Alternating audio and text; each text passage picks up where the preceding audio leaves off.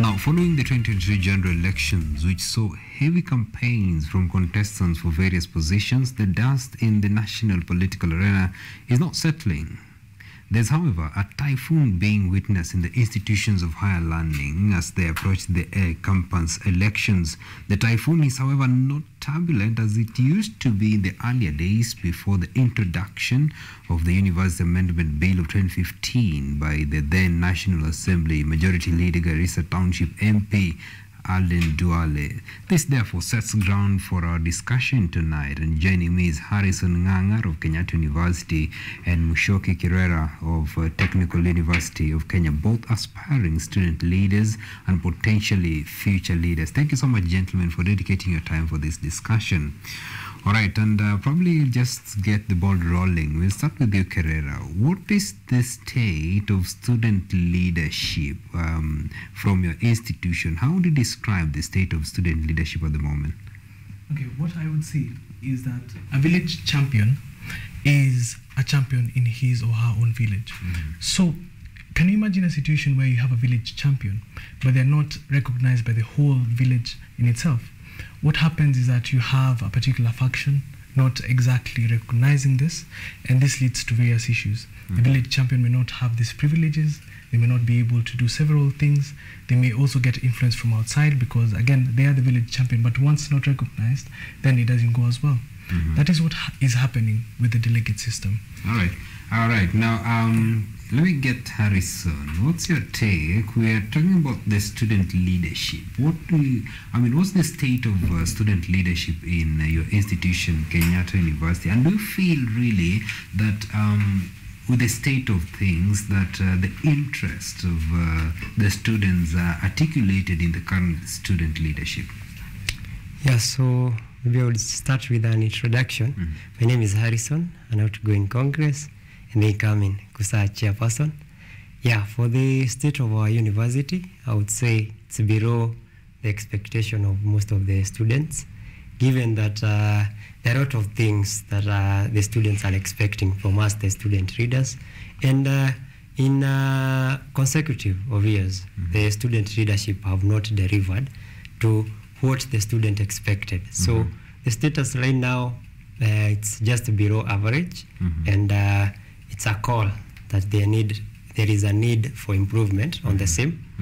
And for the delegate system and the involvement of students in selecting their leaders, I believe within the years that the system have worked, we have seen a failure because you find students even don't know their leaders. So even the accountability on matters leadership, you not find it very effective.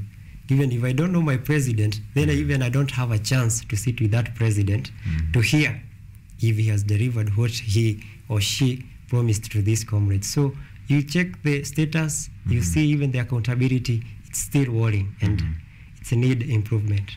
All right. Now, maybe just get back to you, Kirera, with this, because we're talking about the delegate system. Of course, now this is the system of elections that being used in campus following the bill that was introduced in Parliament in 2015 by the then MP for Kirera Township, Alden Duale. So it's 7 years down the memory lane since this bill was introduced to Parliament. So looking at this bill, did it satisfy the needs that it intended to satisfy? And then, was this bill really for posterity?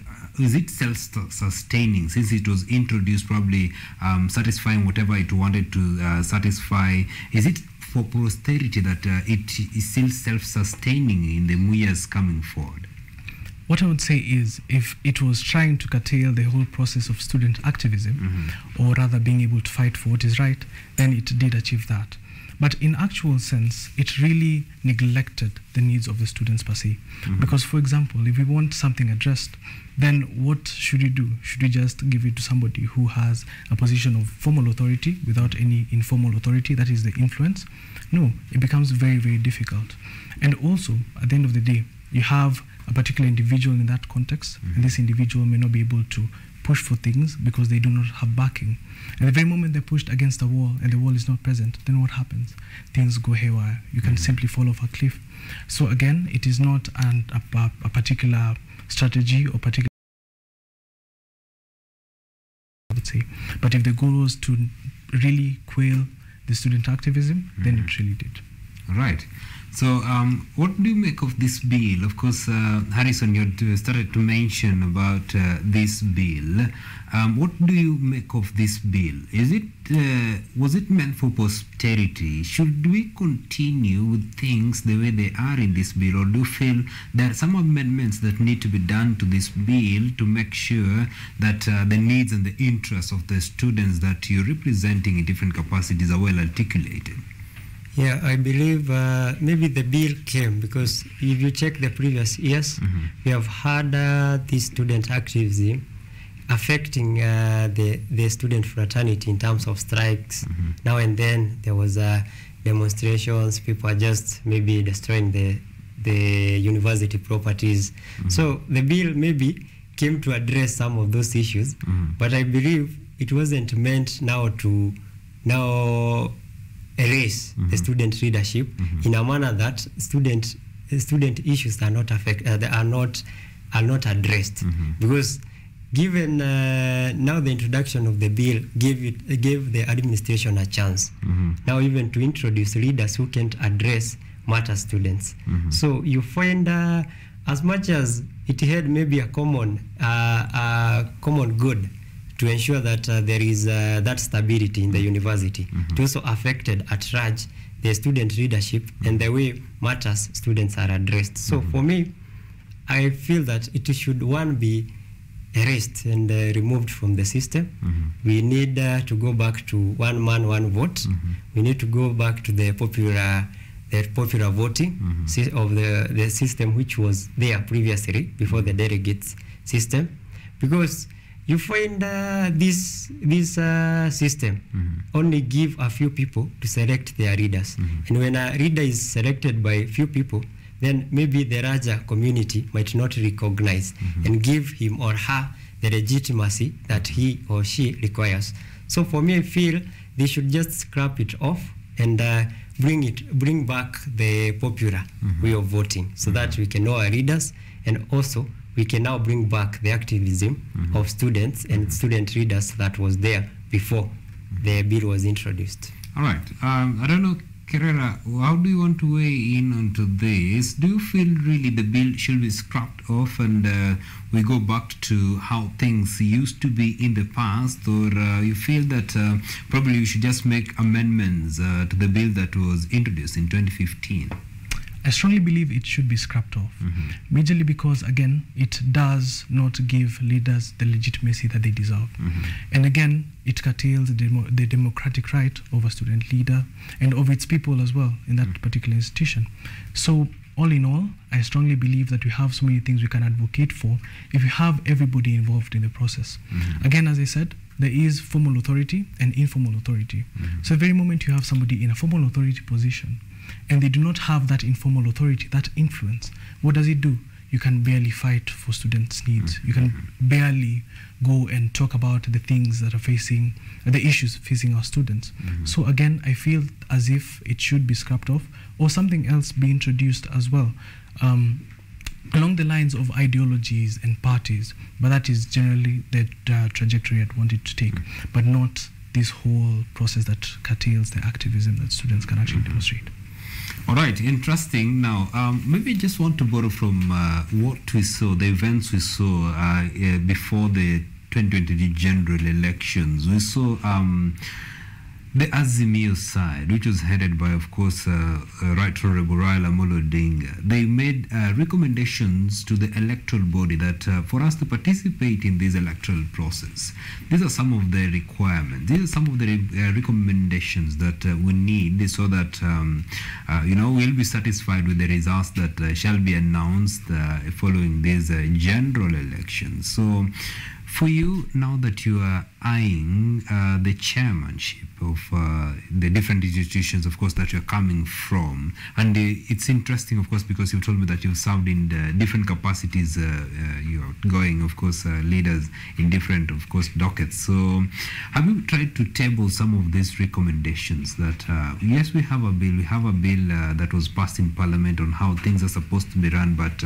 as we've served in different dockets, we feel this is what should be done. The the 2015 bill, the Universal Amendment Bill, we feel it's not in a way representing what really our electorates need. So have you gone ahead to be accountable, of course, now to try to amplify the voice of the students by rectifying the voices and the needs of the students in terms of leadership? Harrison, I think we'll just start with you.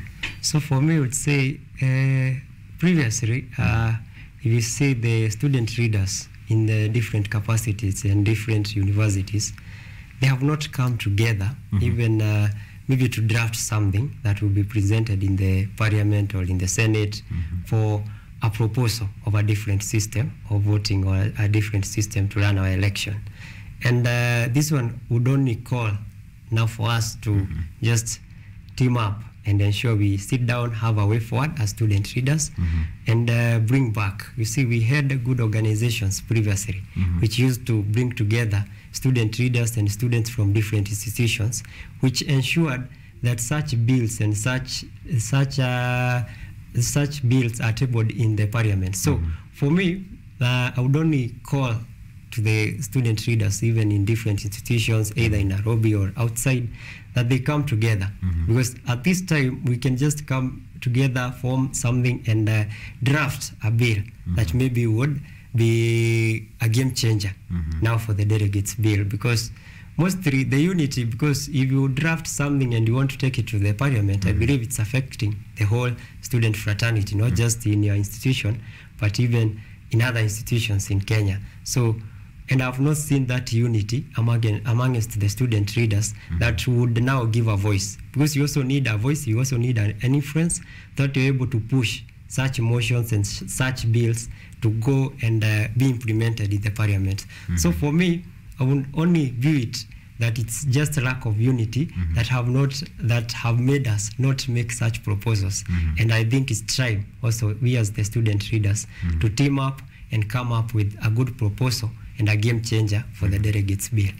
All right, Kirera, what's your take on this? This is a bill that has been in the country for about 7 years. So if you assume office, of course, in the position that you're vying for, is it something that you'd advocate for, that we get to see a change in terms of student leadership? Yes, I would greatly. There's a Latin saying that says, e pluribus unum, which means out of many, one. I agree with what Harrison had actually said. It's that the very moment we come together is when we realize that all our problems, all our issues are quite similar. So yes, I would definitely stand against it, or rather speak on it so that it could be adapted a bit more to accommodate our students. And as he said, a unifying factor is very, very important. I think this is a moment to call to action to all youth, all university students, colleges, TVETs, and all these individuals who are within that bracket to at least come out and unify, because at the end of the day, a unified front is better than a divided one. Right. At this point, what has happened is that we are very much divided. But what we want to do, or what we have to do, is come together in unison and be able to talk about the things that face us, the issues that we face, the problems that we have, the solutions that we can be able to develop. And I think with that, we'd be creating a country that would be very suitable to stay in the future. All right. Interesting. Now, of course, just trying to listen to some of the points, of course, that you're bringing forward. I might be able to, of course, come into conclusion that some of the powers of the students, the kind of powers that the student leadership had before had been strangled, of course, with this bill. Because traveling back in the memory lane, we saw the kind of vibrance that was witnessed in the 1970s, the 1980s, and of course the 1990s. Of course, so probably when talking about the 1980s, the coup attempt was orchestrated by students from the University of Nairobi. And of course, other things, other good things when it comes to fighting for democracy were done by student leaders. But in the 2000s, and when the vibrance now was not so much as it was in the previous years, students did not take up their role. So assuming that, of course, maybe you get into position and you champion for the scrapping off of this 2015 University Amendment Bill, what are some of the priorities that you might want student leadership to go back to? Because student leadership does not just end at the university level, because the student leaders, of course, when they go outside, they become the national leaders. So what are some of the things that you feel that the student leadership should also be addressing nationally? Kirera, we'll start with you. I think, first of all, as students, and again, I say students, and what we also need to realize is that we are a very big part of the youth. We are meant to be the watchdogs, per se, of the government as is. So even with the new government that's coming in, we need to be able to see and be able to gauge what exactly is happening. Be able to stand up when things go wrong, be able to applaud them when things go right. Again, in this instance, what we have is a watchdog that is tied to a chain. And what happens in that case? If a thief gets in, you can't be able to do anything. So what we would want to do, or what I would want to do in that capacity, is at least have a system of students and youth as a whole within the country who can stand up and point out issues that we're facing. Stand up and point out when things are not going in the direction we want to, and at least be able to bring out the solutions, bring out the ideas, because we are a brilliant lot, and I think that will make a very big difference. Right, interesting. So Harrison, what do you feel, student leadership, what role really should it be playing in terms of the national leadership? Because in terms of being elite, the people from the tertiary learning institutions, you understand some of these policies better than the people who elect leaders to go and make them in parliament. So what role do you feel that the student leadership should also be playing in the national politics? Yeah, so for me, I feel that one, we should strengthen the regional student leadership organizations, especially the national ones, so that because if we need a voice and if we need a platform that we can address and shape even the decisions that are being made nationally, we need also to unite. So, and if we don't have a strengthened platform that these students and these leaders can express themselves freely. Because I would say that as much as we are student leaders in the university, also the university has a structure and has a management. So sometimes we are just constrained to the issues matters that university, and we are not able to come out and speak on behalf of the students in a proper manner and also address the national issues. But if we can strengthen these regional organizations, which now will be making statement on behalf of so many students, especially now from different institutions, that one can now give us a chance even to be part of the table and be able to shape the opinion nationally. Right. Again, also, it's a collaboration, because we need also to go and sit down with the readers and also the ministries that are in charge of us as the students and us as the youth, so that we get a platform and we know where we can collaborate, so that we don't just come out to speak on the negatives, but we also participate in the positives. Right. Yeah. Interesting. Now, probably because my director is telling me we need to be winding this up, but I also need to give you, of course, this platform, because now that you are future leaders, of course, now we saw during the campaigns, the politicians were making promises to the electorates that maybe in the first 100 days in office, this is what we want to achieve, this is what we want to deliver to our electorates. So now that you're also eyeing very prime positions in the student leadership, I want to start with you, Kirera. What are the needs that what are the needs of your electorates that you'd wish to address, of course, when you rise to this position? First and foremost, I would want to say that in our institution, we have the talent, we have the skills, we have the knowledge, but one of the key things we lack are opportunities. So what I want to do, and what I have done in the recent past, is try and really work on and exploit the opportunities that we have out there. Because let me give you, for example, you might have the best talent, you might have the best journalists, best mathematicians, best businessmen, but you do not have a chance to link up to the world. What we are planning to do is to have strategic partnerships, be able to talk to organizations that can actually take our students, be able to bring these things closer, because yes, we do have the opportunities and we have the people who are in need of the opportunities, but what we lack is the accessibility. So one of the key things we want to do is create more opportunities, and I strongly believe with that we will creating a better pipeline for students between the outside world and the institution itself. Right, amazing. So for you, Harrison, what do you feel are the needs of your electorates that when you clinch this position, probably you'd wish to give them priority and address them in your leadership? Yeah, first I would address the quality of education in our institution, because currently you get the students are not getting the right information and the way they are supposed to be taught. It's not being done in the best manner. Actually, if you check even the feedback from the students on matters lecturers, on matters equipments, they are not getting to the capacity they are supposed to get it. So for me, one is to address the quality of education. Second, matters policies. We have so many policies. I served as a congressperson, and I can tell you there are so many policies which are in these institutions that are constraining the students even to express themselves.